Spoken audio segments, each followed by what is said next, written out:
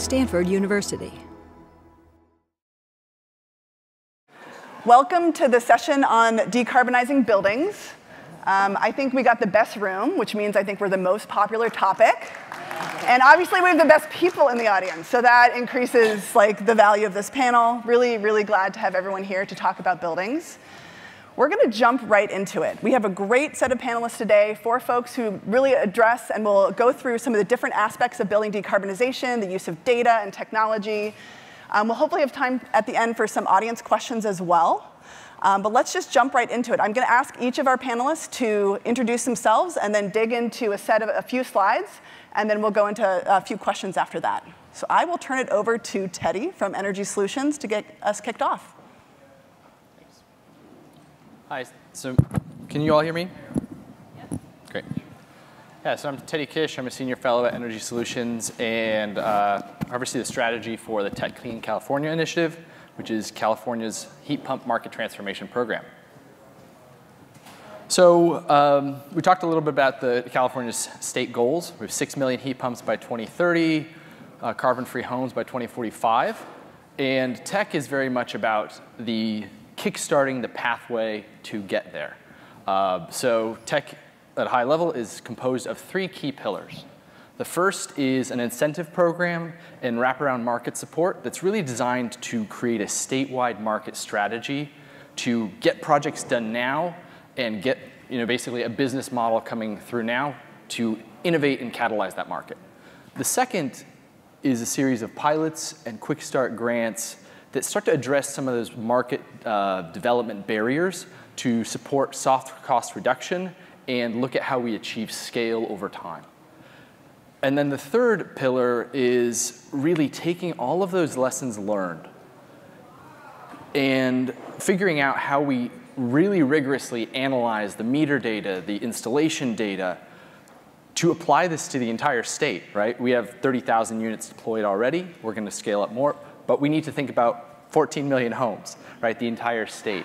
And so that's really why we have it as a central pillar, is we want to figure out how we can extract as much information from these lessons learned to scale it to a broader solution. So our high-level deployment summaries to date, we have over 1,000 contractors participating. We have over 30,000 units reserved or deployed across single and multifamily. Our target is about 40% of incentives going to low-income households or disadvantaged communities. And in terms of the data collection, we've had over 1,000 downloads of some of our raw data sets. So our goal is really to get that information into the community, not kind of hold it, but really distribute it and share it with as many people as possible so that we can work together. So here's some high-level heat pump project results to date. So I'll touch on a couple of these ones. The first I want to highlight is customer satisfaction. First and foremost, when we want to succeed, you have to have happy customers. And so what's really exciting about some of our evaluation results so far is that we're seeing this close high 80s, low 90s, just in preliminary numbers, and we think that's going to improve over time. The other is the change in gas usage. So with these 2 technologies, HVAC and water heating, we're hitting 3/4 of the residential gas usage in a home. And we think we can actually push that higher with heat pump HVAC and heat pump water heating themselves. So we can hopefully get into the 80s with just these 2 technologies. Another important element is the change in electricity use. You'll notice that there's a 14% increase for both of them. The key thing on heat pump HVAC is you're actually seeing a negative peak reduction over time. Heat pump water heating, there's a slight peak increase right now. And we've seen things like the self-generation incentive program for water heating. It has load flexibility requirements built in. So we're looking at how we can bring down that we're seeing. But the goal here is drop peak. And then also looking at the total system benefit, it's important to really look at what kind of avoided cost value are we getting out in every investment. And again, strategically figure out how we drive that value up for every dollar we spend. Really quickly, here's some of the heat pump retrofit cost drivers that are most statistically significant. And this is over about 15,000 homes. I'll highlight just a couple. One is the average age of homes in a census tract. So every 10 years added to the home age, project cost increases. That has big implications about how we think about retrofitting older homes, particularly in equity or in low-income households and communities where infrastructure may be older. So we need to think about those cost investments and that they're there. Another is the seasonal efficiency ratio, or the efficiency metric for AC. For every efficiency level up, we're seeing an increased cost of SEER. So that's really important to think of, okay, when we go for high efficiency solutions, we're going to have increased cost. What we want to see on the metered side is that that value is coming up, and then also looking at deployment options to reduce those costs coming down. And the last really exciting part is the number of tech certified contractors serving each area. The more we have in a region, that actually creates downward pressure on cost, and that's really exciting because we all want to see costs come down over time, not just going up.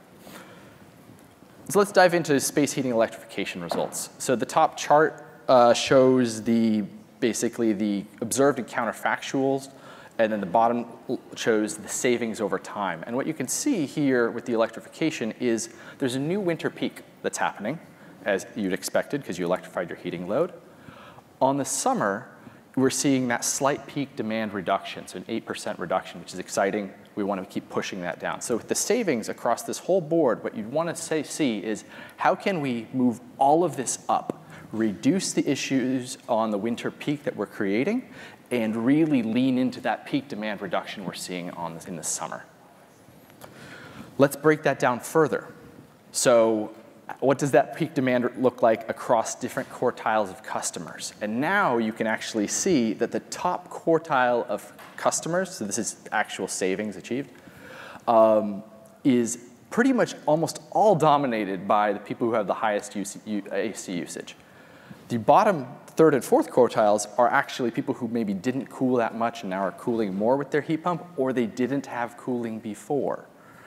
And so that means, again, people are electrifying because now it's hot in places that you didn't used to need AC.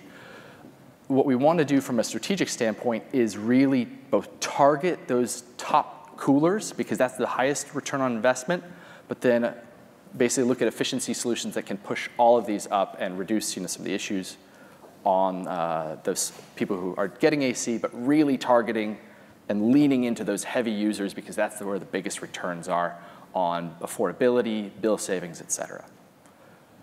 And I think that's it. And we'll talk about some of this later. And then just a quick plug for, if you're interested in the data sets, we have over 20,000 heat pump projects on our website. There's downloadable data sets that we want other people to see, download, share, and learn from. Yeah, and I just want to point out the tech program was basically started by a bill passed in 2018 by Senator Stern, who spoke earlier. And that's sort of like foundation for having contractors get excited about this, early incentives, and then collecting data so that we could actually understand bill impacts and grid impacts. Is going to allow us to use that data, which we'll get a lot more of this year, to sort of design the set of standards and incentives and rates that we need going forward. So it's sort of like a foundational piece. Definitely, if you're a researcher or a business person interested in this data, it is available for free online. We can learn so much from this, and I think as more people access it, we'll learn even more. I will now pass it to Ram from the Department of Energy. Ram, if you'd introduce yourself and dig into your Can you hear me okay? Great. Hey, good morning, everyone. Ram Narayanamurthy. I'm the Deputy Director for the Building Technologies Office. And within our office, we work on R&D with building technologies, but also with but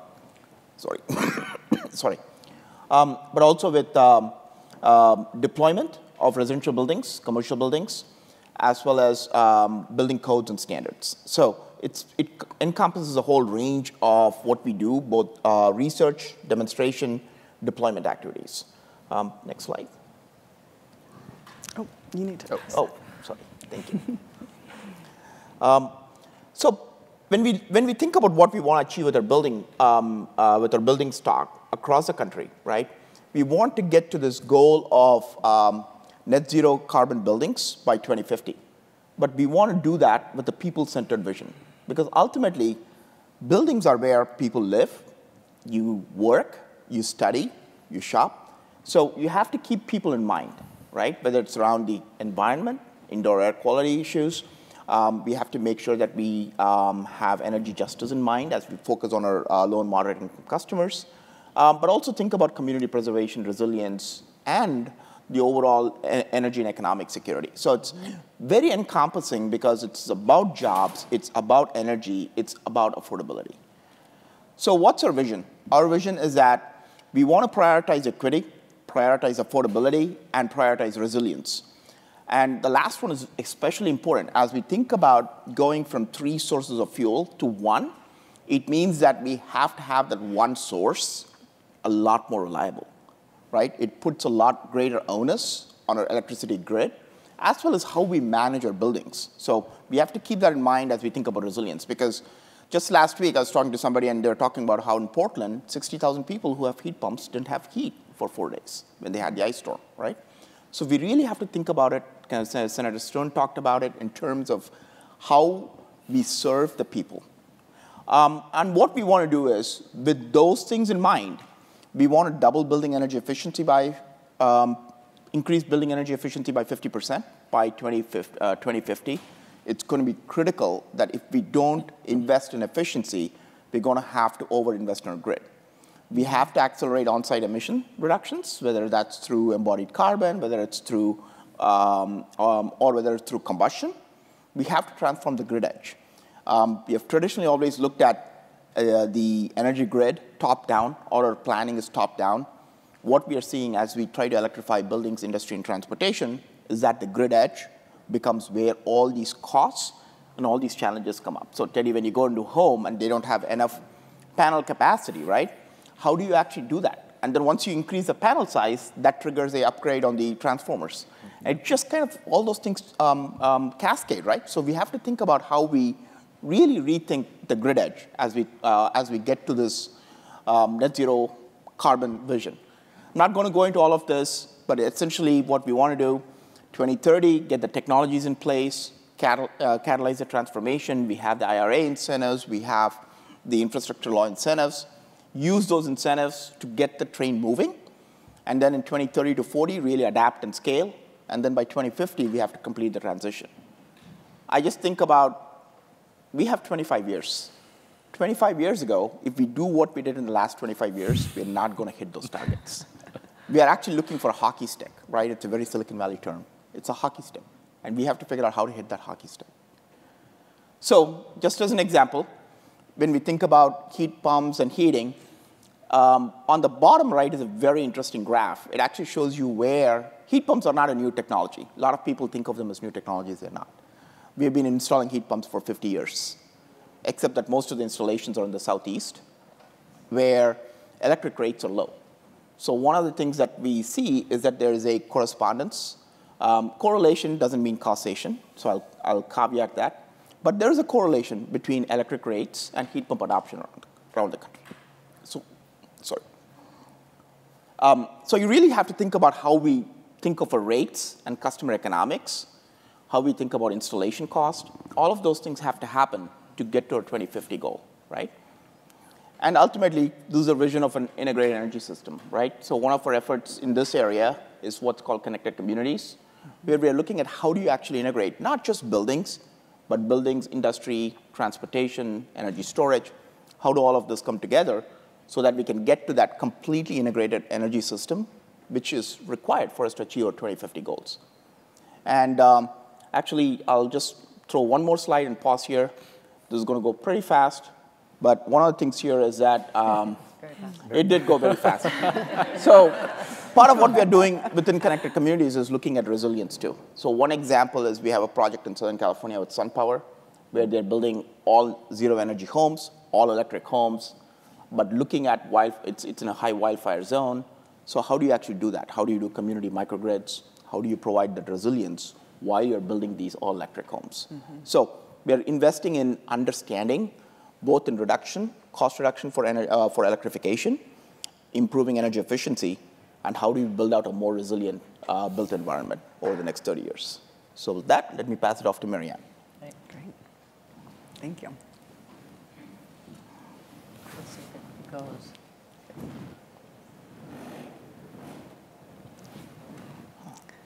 Yeah, I'm advancing it. But there it goes. So I'm actually going to stand up so I can, oops, now I have to go back. Okay. There you go. There we go. Just so I can see my slides a little better. Hello, everybody. I want to thank the folks who organized today's event, the Stanford team and the California Energy Commission. I'm Mary Ann Piet from Lawrence Berkeley National Lab. And it's great to follow Ram in his remarks here. DOE, Lawrence Berkeley National Lab, is one of the national labs that collaborate with the Department of Energy. And I'm really excited to talk about buildings. There are basically 4 main ways that we can decarbonize operational energy. Greater levels of energy efficiency, and Ram talked about that, because everybody's asking us, how do we build out the electric grid for electrification? And the role of energy efficiency is as important as ever. And so that's a key pillar that DOE's been investing in and will continue to invest in. The second one is distributed energy resources. So putting PV on your house or some sort of generation and storage is a really important piece of the grid. A third is electrification. Clearly, that's where all that growth is coming from. And then that fourth one is grid integration. So I'm going to talk about all of them in some ways. And I'm going to start with one of the big challenges is retrofits. So we know we need to put in better windows, and they're expensive. We know we need to put in those heat pumps. Do them together.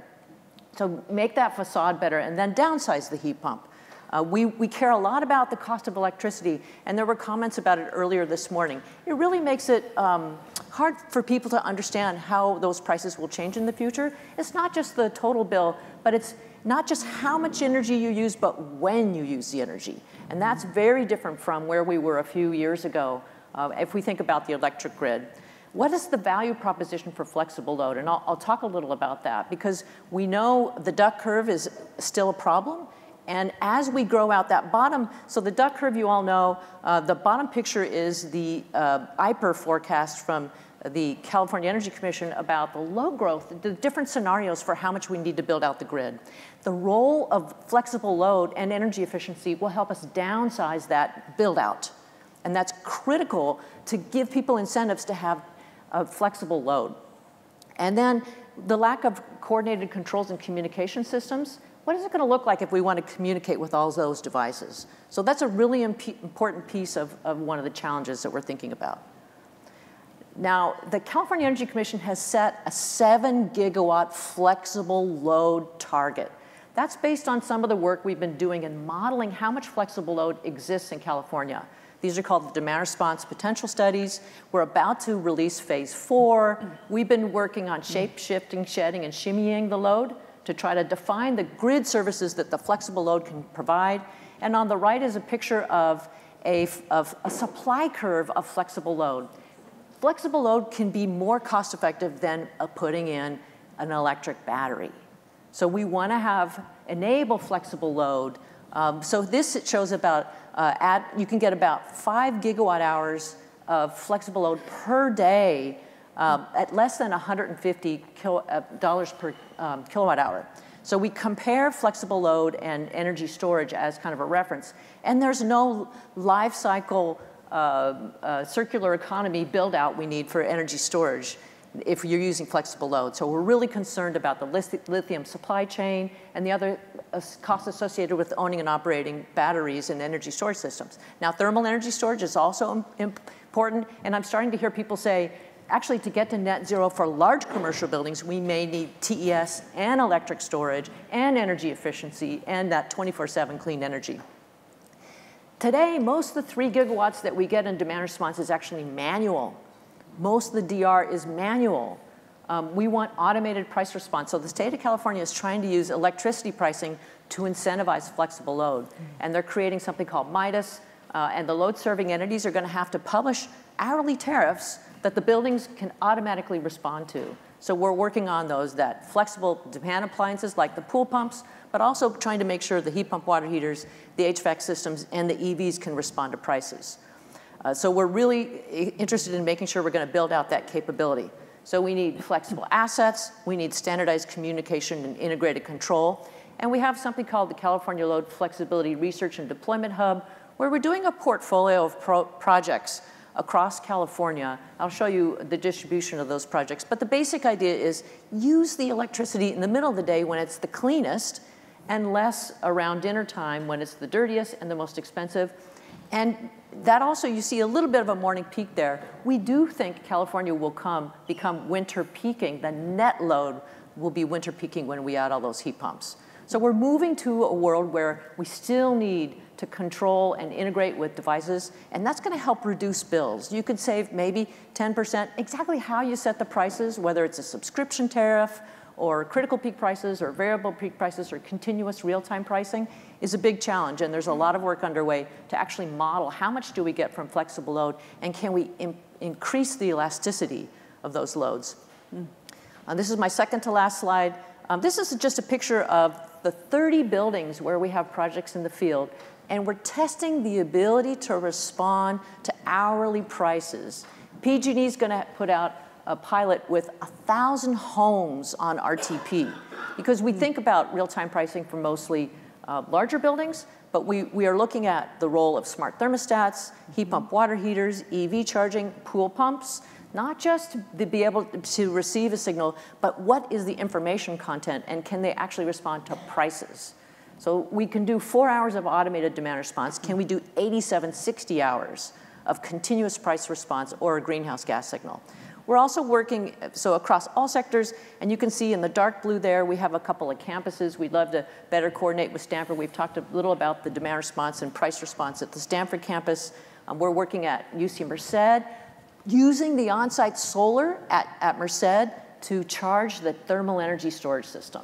So changing the way they interact and control their devices, integrating predictive controls. That's a big term you're going to hear a little more about, predictive controls. And this is an important portfolio. A third of our sites are in disadvantaged communities. So we want to make sure these folks also get to participate with these new tariffs. So this is my final slide. Grid interactive, efficient, electrified buildings are key for decarbonization. The technologies you know about, heat pumps, but also envelope and controls, integration of EVs, PV, and storage. Customer engagement is critical, because if people don't want these things, we're not going to scale up. Open ADR we've been working on is it is 20 years old, so we need to really hurry up, as Ron was saying. Equity is a huge challenge, and the California Load Flexibility Research and Deployment Hub is here to try to help understand how to accelerate this activity. Thanks. Great. Thank you. And before Jacques goes, I just want to acknowledge, there's been a lot of work on this in California, developing load management standards. For example, at the CEC, Commissioner McAllister is in the audience, who's been a leader on that, as well as all the funding that's gone from the CEC and the DOE to start to learn in real time what is actually working and not. So these sorts of results are really helpful to inform our policy going forward. Jacques, take it away. Thanks. So my name is Jacques Deschanel. I'm a researcher in the Energy Science and Engineering Department here at Stanford. And so today I want to talk a bit about some experiments we've been running on this campus for the last couple of years. And you'll see some echoes to what some of what Marianne was just talking about. Before I start, I want to preface this by saying I'm talking about commercial buildings, so not residential buildings. Think buildings like the one we're in right now, large buildings. And even more specific than that, I'm thinking about commercial buildings over 5,000 square feet, really. And why those? They represent 50% of the number of commercial buildings, but over 90% of the energy consumption. So I'm thinking of large commercial buildings, and in large commercial buildings like the one we're in right now, cooling comes to this building in the form of chilled water through a chilled water loop that's cooled in one central location on this campus, and that comes here. And then the cold water is used to cool down air, which is then blown through a central duct to different parts of the building. And then in the different parts of the building, you control how much air goes in. And it's the interaction between the control systems in different parts of the building, the weather outside, the people inside, and really many other quirks that determine what the chilled water load of this building is going to be over a day, which is why answering this question, which might seem simple, is actually not so trivial. How much does the cooling, A, what is the building's cooling load on a given day, and B, what happens if we increase the temperature set points in a subset of zones by 2 degrees Fahrenheit? In other words, if I don't do it everywhere, if I say I'm going to target some of the zones in this building and reduce their load, what happens if I do that? And so we started testing some buildings. We started this in 2020, and we tested, This one, okay. And so we tested, so this is not actually data from this building, though we did test the building we're in right now. This is from a building on the engineering quad. And the data you see in the plot there, so the y-axis is what I was trying to measure. So the served cooling load, how much chilled water is going to that building on a given day. So each point is 1 day's worth of data. The x-axis is the mean daily temperature, so how hot it was outside. And then the blue dots correspond to a temperature set point of 74 Fahrenheit that we were giving the zones, and the red dots 2 degrees higher. So the difference between the blue dots and the red dots here is what I'm trying to measure. And so a few important points here. So first, the number that we get, 20%, is the difference between those two lines I'm showing here. And that number is quite big. 20% reduction for a 2 degree Fahrenheit set point adjustment, 2 degrees is really not so much. The second thing you see is that there's, so CI there stands for confidence interval. In other words, the building doesn't do the same thing every day in these conditions. But so we were calling this stress testing buildings. By testing these buildings repeatedly, we're able to observe the behavior of the building over multiple days. We collected data actually for 3 years. This is just 1 summer's worth of data. And we can calculate these confidence intervals. And that gives you information that you can then pass on to energy system operator to say, okay, the building doesn't respond the same every day, but I can give you some bounds on what's going to happen. Okay, and then another point I'd like to make about this plot is that I'm not controlling every single zones in the building. And this is especially important for commercial buildings where, so commercial buildings from this campus, for example, pretty much every single building has at least 1 critical load.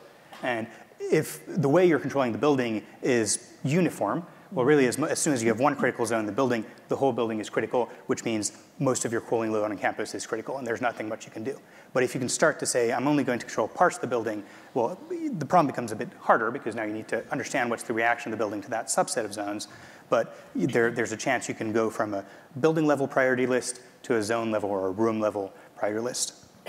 Okay, so we tested many buildings. And here, really what I'm showing in this plot is the response of 11 buildings we tested. This is coming from their 1,200 days of experiments over 3 years. In total, we wrote software to be able to talk to different zones and buildings. We controlled over 1,300 zones. We excluded 359 others. And so we did this in 11 buildings across this campus. And here what you see is that the response, and I'm showing data for 2 degree and also 4 degree Fahrenheit set point changes. So each of the groups of vertical bars is a building, and the y-axis there is the percent impact. So the difference between the 2 lines I was showing on the previous plot. And what you see here is that the response varies in 2 ways. The dot, which is the median estimate, sort of how much we think the building's going to give you, that's different from building to building. And one of the reasons is these buildings are all very different. And commercial buildings are all very different. Some of them are labs. In the labs, we only control a subset of the zones, and part of the chilled water load is for processed loads, which really we're not controlling. In other buildings, like this one, we get a lot more. This building, I think we get something like 20, 25%. And then the width of the confidence intervals is also something that changes from building to building. But by running these tests, by running these experiments, at some point I was trying to think of them as fire drills. You can collect data on the building and update your model for what's happening in the building, and that's something you can use to communicate to the people managing the system. Okay, what is this all about? And I think this was said much better than I could by the people before me. I think the core question behind this is how do we build less infrastructure? If we're looking at the coming 25 years, there's a lot of investment that we're going to need to make no matter what. If there are ways we can find to build less of that infrastructure, that's going to have a lot of value. And so here, again, with the example of this campus, what I'm showing on this plot on the left there, the y-axis is total chilled water load for the entire campus now. So all 150, depending on you count, to 200 buildings on campus. And I'm showing curves for each of the years from, I think it was showing 2017 to 2021 on that plot. Okay, and this is what's called a load duration curve. So y-axis is total chilled water load on 1 day, and I'm stacking the days from highest to lowest from left to right. So how steep that curve is coming into the x-axis, that really is, tells you something about the value proposition of flexible demand, what Marianne was just talking about. And so the steeper the curve, basically that means the more infrastructure you need to build for a small number of days. So how do I get to that 15% number that I have on that slide? So we tested, I said, 11 buildings over 3 years. So for those buildings, I have an estimate of what they can do when I change the temperature set point. And then we have some follow-on work to say, for the buildings that we didn't test, how much do they look like the combination of buildings that we did test to extrapolate our estimate and generate a pool estimate for all buildings on campus. And this is sort of our best guess for what we think would happen in the buildings we didn't test based on what we did do. And putting that all together, I get to this 14% reduction number for a 2 degree Fahrenheit set point change. So what I was trying to illustrate there is, I think these are things that we can do right away. We've been running these tests for 3 years. They're, looking to the coming years, just to piggyback on some of the priorities that were given earlier, some things I think that, how do we make data collection and automation cheaper, much, much cheaper than it is right now? Which parts of the buildings do we need to control? One other thing I didn't talk about so much, but when running these experiments, you realize that not all parts of the buildings are equal. So maybe you don't need to control every part of the building to get to this result. And then there's, I think the part that we're really just starting to scratch the surface on here, which is there are people, I guess to what Ron was saying earlier, there are people inside these buildings, and they're mixed use. And so, for example, if I wanted to do something in this room, now I need to care about everyone in this room, not just me. And that's very different from a home or an office where there's one person you're looking at. And so that's going to be a challenge that I think we haven't really figured out yet. Great, and just to confirm, how many angry professors have called you about this experiment? So, oh no, is there some? What? No, I was assuming the answer would be there have been very few. So yes, the answer is very few, but not zero. All the human element always is the most difficult. But with sort of small changes that actually add up, I mean, I think that's what we're sort of seeing here is like there's a lot of buildings. A few of them matter in terms of the total energy use, their total GHGs, and if you can make some small changes in those places, you could avoid a lot of cost and also save on bills too. If you're cutting, your cooling use by 14%, that's really significant. We'll go to, I have a few questions and I'll open up to the audience. I'd love to just hear about the role of equity in your work. I'm hearing about new technologies, buying new appliances perhaps, and maybe even just like the ability to be flexible with when you're using power. And part of my mind automatically goes to like, what if someone really needs air conditioning in that hour? Or they didn't have air conditioning and they need it. Like we should make sure that happens. So just what is the role of thinking about including everyone in the energy transition as we go forward and sort of how that plays out in some of the research and work you're doing? So I'll just down the line if you're interested to respond. Sure, yep.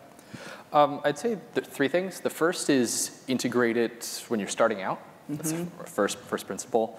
And so when we developed tech, we looked at integrating the Justice 40 as a goal.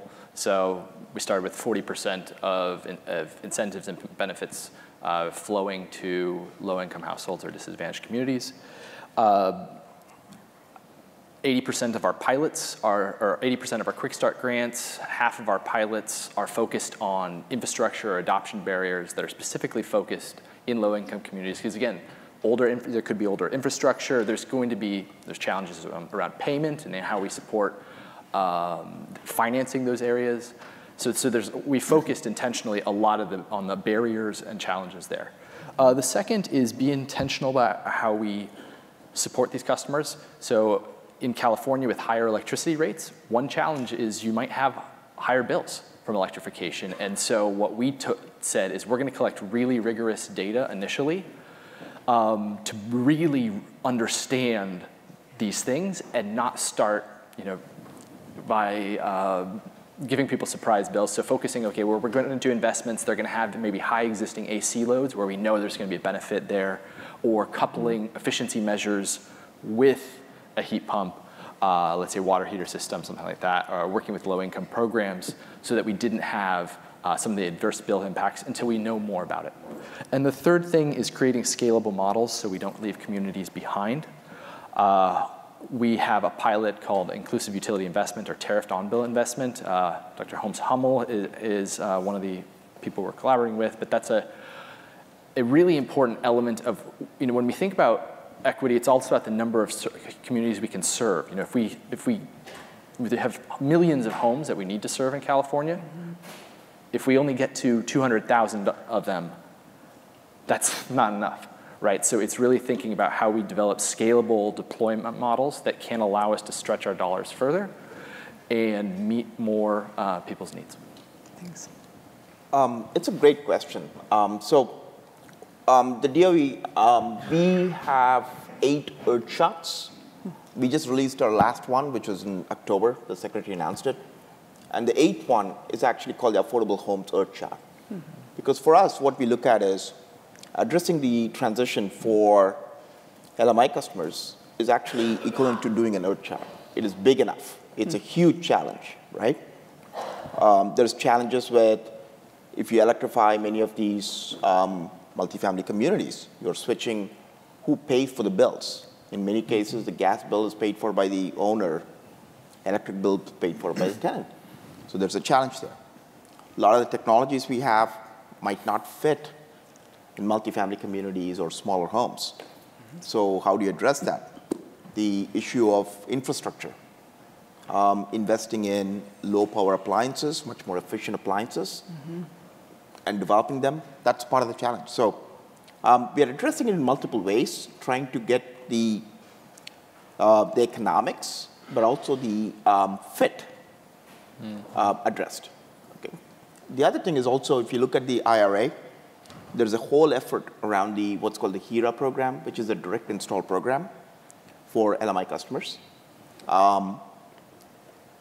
There's some really good research from ACEEE, I think, about 6 or 8 years ago, that showed that direct install programs have a much greater impact on low and moderate income customers versus rebate programs.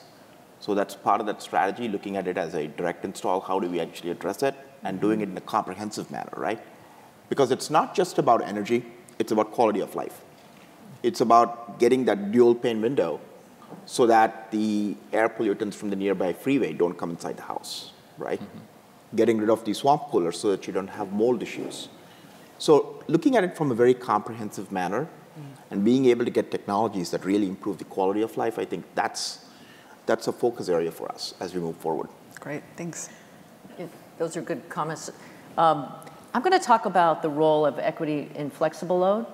And one of the foundations in California is the concept of using electricity tariffs to incentivize devices to be flexible. One of the concepts I think is important is in the pilots, they often have shadow bills. So a shadow bill will be like a time of use, and you'll get on a dynamic tariff. And your bill is, it's not going to go up, it can only go down, because your shadow bill is the reference. I actually think we should have low-income shadow bills, like a TOU, all the time, so they can only save money.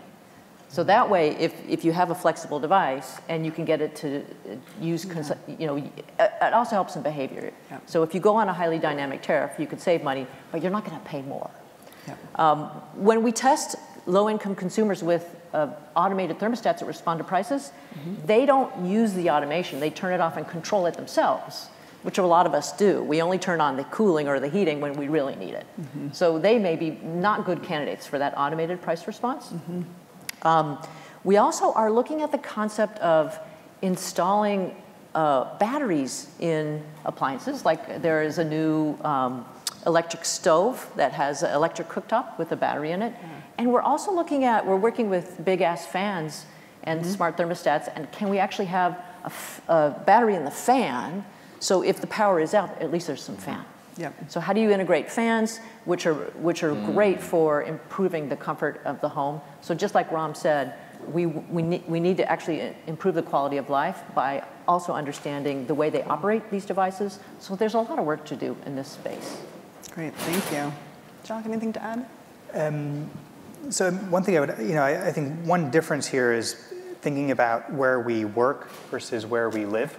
I think that when it comes to equity, there's a difference there. Yep. And for multi-family dwellings would probably be counted by most people as commercial buildings, but I think it's different from a commercial building where you work, because typically there are controls that are per unit, so per family. Whereas for commercial buildings where we work, I think one of the big differences is that they're mixed use. And so many, it's what I was saying earlier, many people are using this space right now. And one piece of data that I can share on that, so we did do, and I guess which talks a bit to the question about people getting angry from me running experiments. So we ran a survey on this campus during last quarter. And so we're still analyzing the results, but I can share two things that come out of that I think speak to this a bit. The first one is, and this was a survey where essentially what we're trying to do is estimate what's called the willingness to pay from people from avoiding capacity upgrades. In other words, would you be okay with me changing thermostats every so often if it means I can avoid these big capacity upgrades at the centralized level? And the first thing is for the median estimate is quite small. For most people, it's pretty cheap. But then there's what's called a long right tail. In other words, there's a small fraction of the population for whom it is very expensive and who really don't want you to do it. And I think in mixed-use buildings, that is especially challenging. It's something that we really need to think about. Is how do you manage that? If you want to be able to unlock flexibility potential from these buildings, which I think on the technical side we think there is. How do you do it while responding to the needs of the entire population? Yeah. Yep. So I don't know if it's an answer. I think it's more of a challenge. But yeah, and I do think, it was interesting, Marianne, on your slides, a lot of the demand, the flexible loads came from the commercial and the industrial sector in terms of the total volume of being able to switch loads. So part of, I think, what we're hearing is some sectors can and should do more work in terms of flexibility than others. And I just wonder what you think about that. I think that's right. So we don't have a lot of electric heat pumps yet for either space heat or water heat. We do for air conditioning, but air conditioning is not used all hours of the year. So if we look at, in the spring, where the duct curve is the deepest, there's not a lot of air conditioning. That's why the duct curve is there. So as we electrify, there will be more flexible load in residents. But I agree with you. C&I is more sophisticated, so they're more able to understand the bill impacts, and people want predictable bills. That's the other thing about using dynamic tariffs. Is it's a risk transfer of it. The customers feel that I'm not sure they will adopt them. And it's reasonable for an individual who's a lot going on in their lives to not want that risk, right? I'm not sure I want that risk, but hopefully my appliance will figure it out for me. But we may see a role for third parties that can say, you've got these devices, I'm going to help you figure out, and it's in the cloud. Great. So just one more question for me. I'm wondering about policy needs that you see to make what you're doing, where you see the building sector going, work. So let's go down the line again. I know there's probably 10 things you all want, but maybe pick one in terms of a policy or regulatory change that would really help move this forward. I think Commissioner Hochschild had a great line about we're in the phase of the great implementation.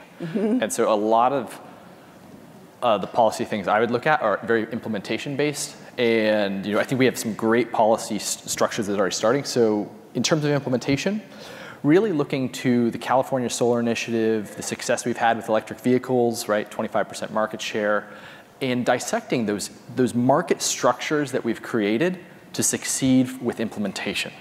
Because heat pumps are at low adoption, we need to scale them at a pace that's much, much quicker than actually we do with solar or EVs. So what that would mean is two components. The first is the California Heat Pump Initiative, or the California Building Electrification Initiative, modeled after the California Solar Initiative, the California Clean Vehicle Rebates Program, which is a multi-year, multi-billion-dollar, large-scale investment to help give market certainty and help have deployment-based scale where we can reduce cost over time. So something like that that's large-scale, the same way we've succeeded with solar and EVs. The second is, and that helps really address upfront cost with that kind of thing. What you need also is a customer value proposition on operational cost. And we've talked a little bit about that as well. And that is challenging right now with rates. So I would say the other policy element is the rate reform that allows operational costs to be bankable, that customers can see bills go down, or you have a third party that can monetize that asset. And the reason why is you look back to why solar and EVs succeed.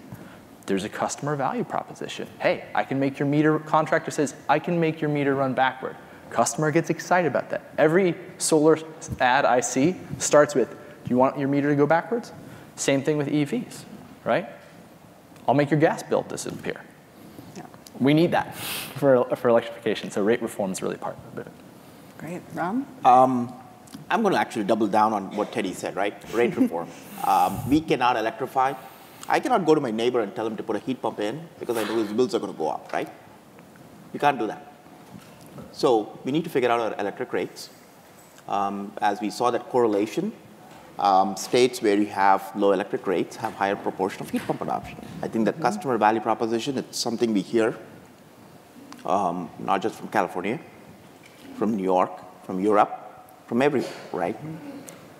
So we really have to think about how we structure our energy rates so that we can make electrification a positive value for the customer. Yep. Great. So I'm going to make a comment about rates, but also make a comment about demand response. The concept that Ram just said about rates is very important because it will slow down electrification because people are concerned about rates increasing. Dynamic rates are one way to address that. But that concept of having a shadow bill, I believe should be, if you're willing to go on a highly dynamic rate, you should only be able to save money. So if we had a shadow bill, a TOU shadow bill, for everyone, it would really help us justify the investments, and we will need third parties to help. Currently, the third parties are delivering about 3 gigawatts of demand response. But they're doing that with capacity payments and so many hours, 100 hours of DR. Can they also enable those devices for the DR to continuous price response? So we actually need a new business model for these third parties to help facilitate those hot summer day DR events and that continuous integration. Because the DR aggregators are saying, well, okay, we just went out and recruited all these DR customers. Now you want price response. How do we do those together? So we have to figure out new business models to deliver that with some guarantee that this reference tariff, you can only save money. So those third parties can help you figure out how to control your devices. So there's work on the controls and communications. Great. Thank you. John? So picking one is hard. But I guess, so there are two, okay, so I'll pick one. And, and I think that addresses you can have two. Well, okay, then I'll give you two barriers that I see, and I like the phrase about implementation. How do we get to implementation? How do we move from planning to implementing the transition? How do we do that? Two barriers that I see that are very big for me are labor costs, and which I think is linked, in some ways to that.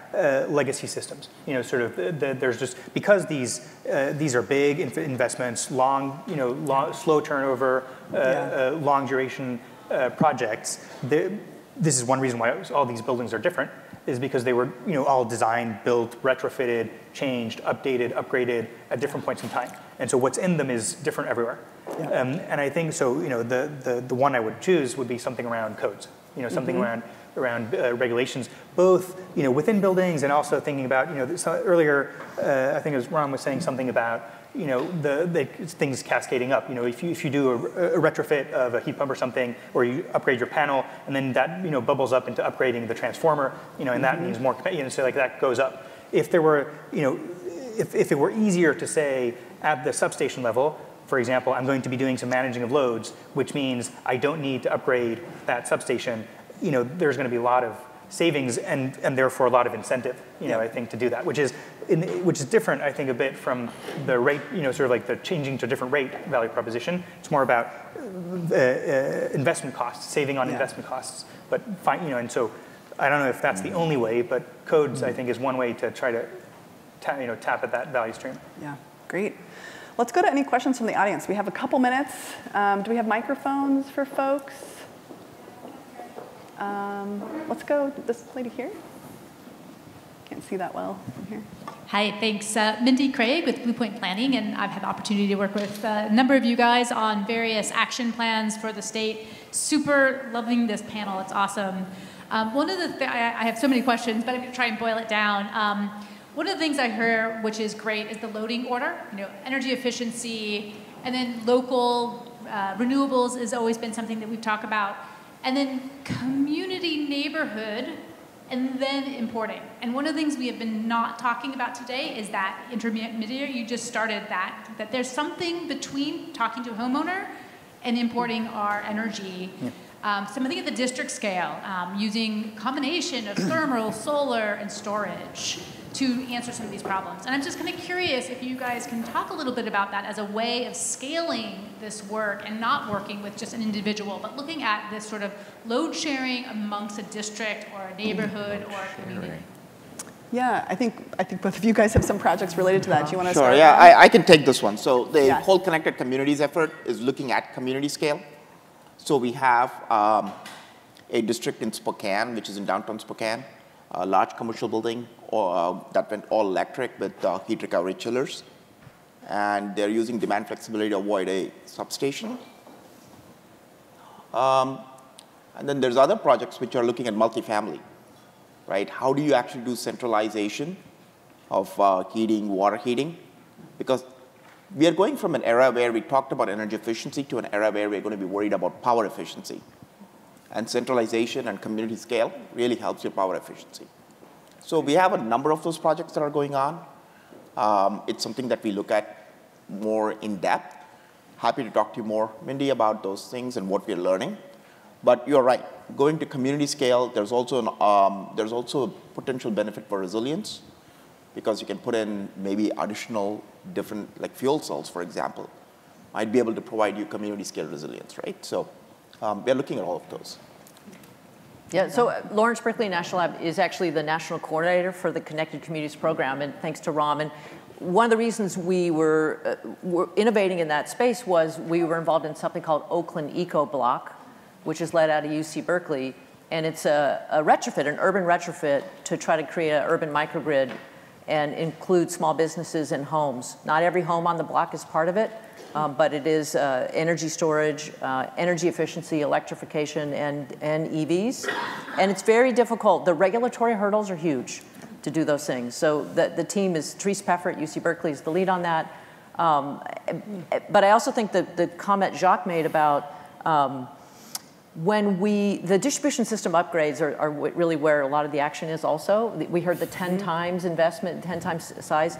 And so your neighborhood block and your local distribution, your substation is a super important part. And there's a lot of some third parties that are trying to do EV charging that's spread out on the distribution system. So we will see things for EV charging, which is different than just price response. But there are a huge need for understanding the locational value of these load management systems, as well as the community scale microgrids. I think that's a huge space for us to continue to invest in and try to understand how to bring communities together around these systems. And if you get a chance, I would encourage everybody to talk to distribution planners at utilities. There are just very few of them. They have a very different way of thinking. Yeah. They're hard to find. Yeah. They're hard to find, yep. You'll learn some stuff. Let's do one more question, because I know we're going to get in the way of lunch. So let's go to this woman here, and then we'll close after that. Yeah. Thanks. Claire Broom, 350 Bay Area, and thanks to the panel for really a fantastic discussion. I'd like to take Marion's last question and maybe drill down a little further, because I do think the policy barriers are a huge issue. You've shown all this potential for more flexible load, for decreased investment in infrastructure, and some of it's locational, but particularly when you can decrease peak load demand. And so I've been extremely frustrated that, and this is a question where you can all throw up your hands. But when the Public Utility Commission doesn't let EV charging in shared multi-unit apartments happen, when they refuse to let the local solar cover that charging, that's a problem for the kind of things I think you're trying to do. And the fact that they don't value resiliency when they do a cost-effectiveness study of DERs. So okay, over 95% of outages are on the distribution grid. So shouldn't there be a value for resiliency? So I guess my question is, how do we get the regulatory infrastructure aligned with your vision? Anyone want to take this very simple question? I'd say we might have to continue over lunch, though, just to preamble. It's a really good question, and it gets to the point of how we're going to decarbonize. The question is, how quickly and how much does it cost? That's a big, big question. How much does it cost, and what kind of value will we get at it? Like, how can we afford to do it? And so the reason why tech is so laser focused on data collection, we have customer satisfaction data. We have, through the CEC, we have about 80% of electric meters and gas meters in the whole state, where we're doing rigorous data analysis to come up with these questions of, across 7,000 homes, 10,000 homes across the state, where are we seeing the highest avoided costs? What are the load building in places that didn't have cooling? You're getting to a point where we need more information to make large-scale, large multi-billion-dollar investments that we need to do. So I come back to the information data collection element, that we really need to continue that so that all of these processes are very data-driven, and right now we need more data to make these strong investment decisions. Yeah, and I mean, that's kind of what tech has already done is, we have public data sets, 20,000 installs that are already public. You can download them today, right? We're getting meter data later this year that will be, anonymized, aggregated, but public. So people can actually start using this information for stakeholders. Yeah, Good Marianne, the last word. I'll just make a really quick comment that I like your idea of valuing the local resilience. And I think our valuation frameworks need to evolve, because we've done energy efficiency and least cost utility planning, but we're in a new era with climate change and with electrification. So I do think we need new metrics, and that will help enable some of these things to be more cost effective. And hopefully the utilities would have the incentives to facilitate the DER investments as well. So it's a good point. And I think just to the last word. Last word. We are doing some frameworks, because resilience is not just the grid resilience. It's about your efficiency. It's about getting better envelopes. So we're looking at how you can get passive survivability, and resilience is a holistic framework. So that's something that we are definitely looking at. Great. Thank you guys all for being here. Let's give our panel a hand. Thank you.